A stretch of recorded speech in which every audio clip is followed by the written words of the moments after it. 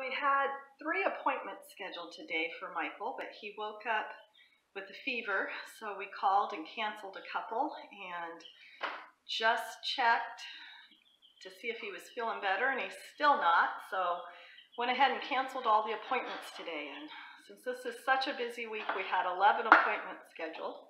In the time, that's what we're going to do.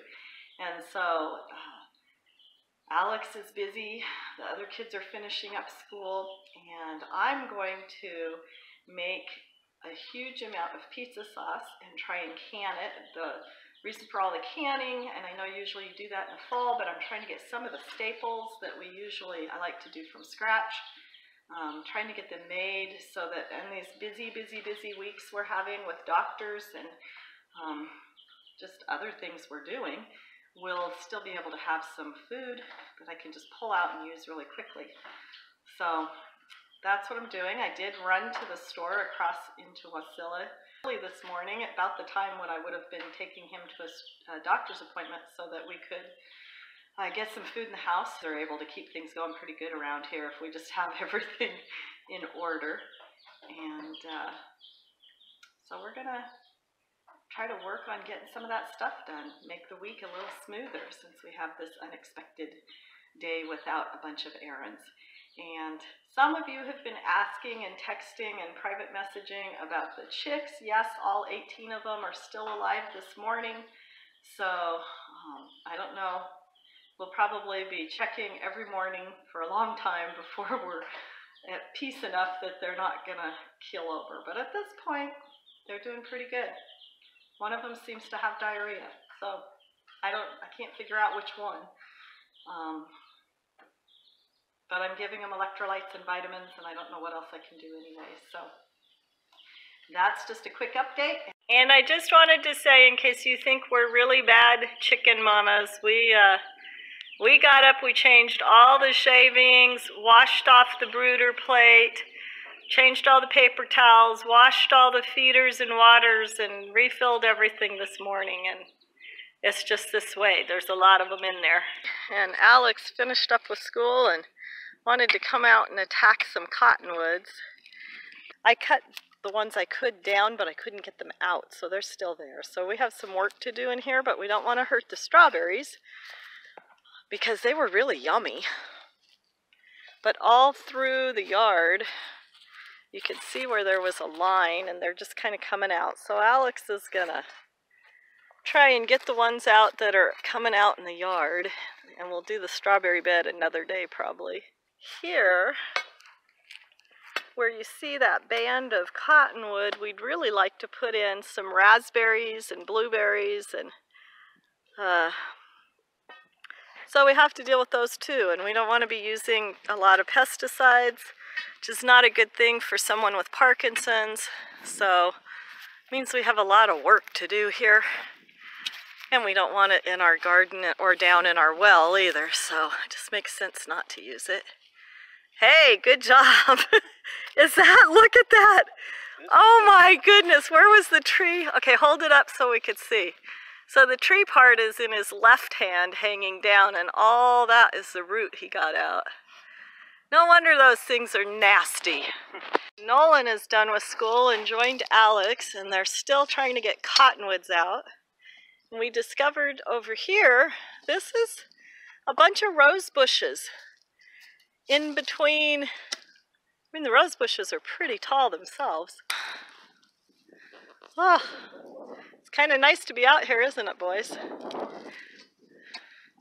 It's nice to have an excuse to be outside. A lot. Don't kill yourselves. Oh, wow. Okay, now, as I'm walking away, they tried a new thing. So Nolan's jumping on a bar. It's hooked. Is this the way Dad taught you guys to do this? Sort of, okay. I didn't think it was enough for them to try to dig out cottonwoods. I asked them to just hang up this little bird planter, but it's a bigger problem than we thought it would be. But The idea is there's always these black and white birds in this tree, and I was hoping to be able to see them. Right there is my little desk and Bible study area, and I thought it would be fun to be able to see them, but I don't know that that's going to last. I don't know that they'd come down that low. You think they'll just go wherever the food is? Okay, well, let's just see if that works. Okay, so we're trying something new. If Nolan doesn't kill himself, Alex, get the bird feeder and hand it to him. He's climbing up in the tree, which is it not? Don't think about that, Nolan. Is it not holding you? It's wobbly. Yeah. Wibbly wobbly acres. Bella, our little granddaughter, called me Wibbly Wobbly one day, and Mike and I thought that was a pretty funny name. Pretty appropriate because I'm a klutz and he has Parkinson's. So we were thinking, well, are we Wibbly Wobbly? What are we? Acres? Homestead wannabe? Mini farm? Gardens, Wibbly Wobbly Gardens. I don't know. So now they've got the branch clippers.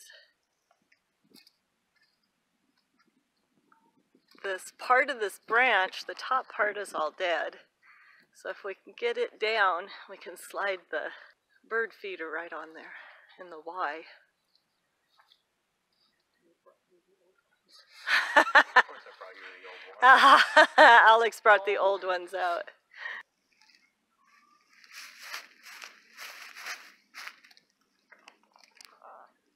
Can you reach it? All right.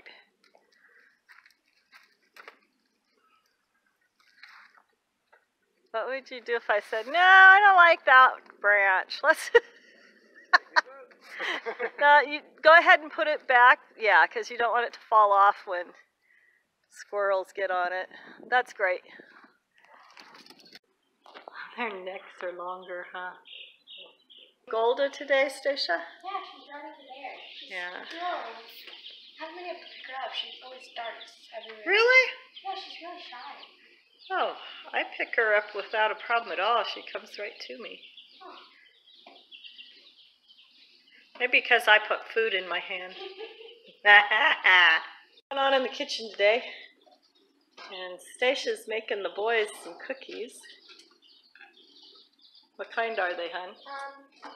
Double chocolate cookies. Double chocolate chip cookies. Okay.